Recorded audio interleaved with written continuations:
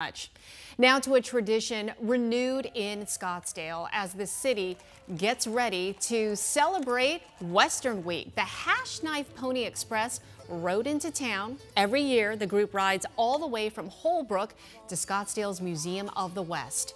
The annual ride is just one way the Hashknife group works to teach younger generations about how mail used to be delivered. The Hashknife group has really been phenomenal in teaching kids about the history of how mail was delivered, but also even how to write an envelope and put a stamp on it. It's a great opportunity for them to really work with the educators throughout the state of Arizona. They'll be bringing about 20,000 pieces of mail down today. Now that tradition has been going strong for 66 years. Hashknife is the oldest officially sanctioned Pony Express in the world.